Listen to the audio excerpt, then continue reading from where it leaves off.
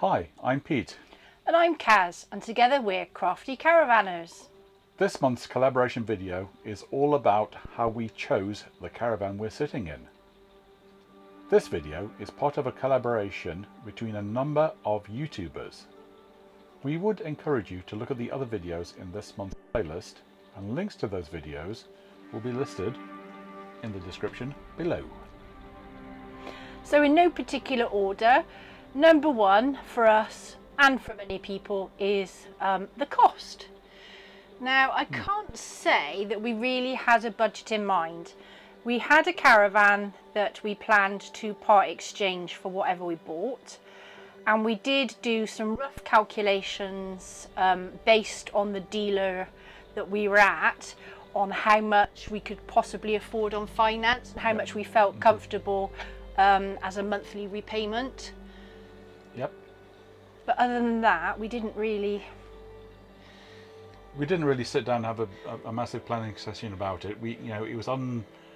I think we started talking about this on the way back from a trip to Yorkshire a couple of years ago. I mean, for me, I never really think about money, which is probably why we haven't got any. For me, it's what I want. You know, if it looks nice, if it's got everything I want, then without being ridiculously, silly about it, then if I like it and I want it, we'll have it. We'll have it, yes. Number two, this was quite an important one for us, and that's the layout. In our old caravan, we had a French bed. So for anybody that doesn't know that, it's a double bed fixed, but it has the end of the mattress sliced off. So that means whoever's led on that side is going to have their feet dangling over the edge if they're more than 5'4". And talking about slicing off, oh gosh, that's just what the thing did to me. I think we were watching television and swung my leg out to get out of bed and thought, oh, my knee feels a bit funny, and looked down and there was a gaping wound, blood pumping out, and a piece of skin hanging off a nearby hook. If you get the layout wrong, it might end up in injury, or it might just end up irritating you. Or just not a decent night's sleep. Sure, but you're probably not going to get it right the first time around. We certainly didn't. You learn from your experiences. So now we're considering an end bedroom with a mid bathroom. We do need to go to a dealership and try out and see what's what. Never ever buy a caravan without going and seeing it first. You have to sit in it, you have to get a feel for it, and I think many of our YouTuber friends will agree that have been caravanning or motorhoming a long time. You'll eventually sit in something and you'll go, I can imagine spending time in this, because great British weather, sometimes you are going to have rainy days. Yep. that are so nasty that you don't want, you don't want to go out walking or whatever.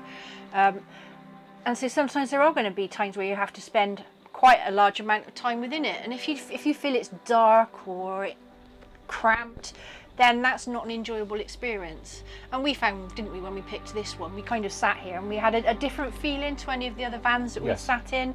And it's just like, yeah, we can imagine spending time in this. So point 3 is the aesthetics of the vehicle. What does it look like inside and out?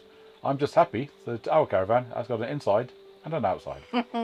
Our old caravan was quite dated. We wanted something new and modern looking. We wanted something that looked different to all the old traditional caravans that have kind of come through from the 80s, 90s, thousands, to something new. So we did want, well, I did like the new splashback, that's something new for caravans. Looks quite jazzy. We've got some gloss cabinets. Again, it's a look that I like. It does take a lot of cleaning, but it's just something more modern. We have a kind of beige and red and grey interior, which isn't to everybody's taste. I mean, I can't say necessarily that I would have gone out looking for a caravan that had red accessories, but also I didn't feel that I couldn't spend time in it, and I just liked it because it was different. Actually, if it had been purple, that would have been, it needn't have had a bed, a seat or a cooker. If it was purple, I'd have had it. I think I'll be getting a can of paint. So number 4 is the weight of the caravan, and that's kind of in relation to the tow vehicle that we had, and I'll let Pete explain that because I'm not really good at weights and measures. This caravan is quite weighty as caravans go. It's getting close to 1600 kilograms, and if you add the weight of a tow vehicle to that, you'll find you're well over the 3.5 ton towing limit that you would have with a B license. Don't let it stop you. If you need to, go and do that BE license. It unlocks the range of possibilities that you're able to tow with. You can tow up to a combination of 7 tons. 7 tons is a lot. 3.5 tons in the tow vehicle, 3.5 tons in the caravan. It's going to be difficult to find a caravan that exceeds 3.5 tons. Just do the license. Finally for us, a consideration was what was our intended use. Before we decided on whether we wanted a caravan or a motorhome or a van conversion, we thought we probably wanted a caravan, but we wanted to look at motorhomes and van conversions. But we're people, we definitely didn't want to site it somewhere and stay there all year because, well, for us that's it's just not us. We like to explore. We like to explore. We like to go the freedom of moving. Yeah, we like to go to a different site. We will occasionally go back to a site we've visited before, but there's so many out there. Why not go and visit a different one every time? So we knew we definitely didn't want to site it as a seasonal pitch. So before we decided on a caravan, we thought, what are we going to do? What is our holiday going to be? We tend to take lots of long weekends or weekends away rather than 1 or 2 week holidays in a chunk. So for us, we wouldn't actually be moving around. We'd be going to one place and intend staying in that place and using it as a base to go off for our 1 or 2 days to explore. So it didn't really make sense to get a motorhome.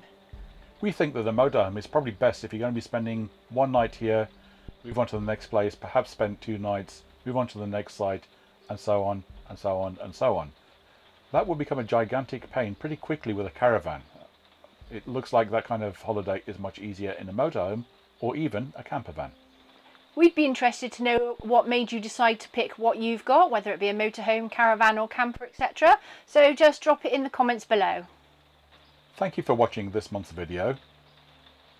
We'd again like to remind you to watch the other videos in this month's playlist. And the easiest way to do that is to click on the card that's going to be displayed up here somewhere, or look in the description below. Thanks for watching. See you soon. Bye. Bye.